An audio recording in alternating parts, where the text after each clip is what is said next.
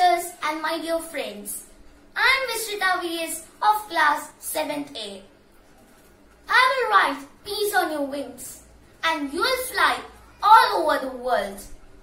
On the wings of a colorful origami cranes, the world famous little Hibakusha wrote so. Yes, she is none other than Sadako Sasaki. Sadako was 2 years old on August 6, 1945 when pilot Paul Tibbett of US Air Force flew the B-29 bomber airplane over the city of Hiroshima.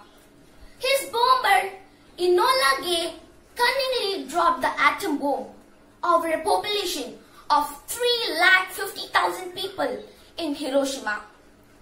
The 2-year-old Sadako Sasaki survived the bombing of Hiroshima. Later, she was inspired by the story of origami cranes. She could ignite the confidence and hope among the people with origami cranes and the message written on them. How did Sadako and the Hibakushas become different from others? The answer is simple. They could always think upon how could they make the world a better place to live while they are still alive.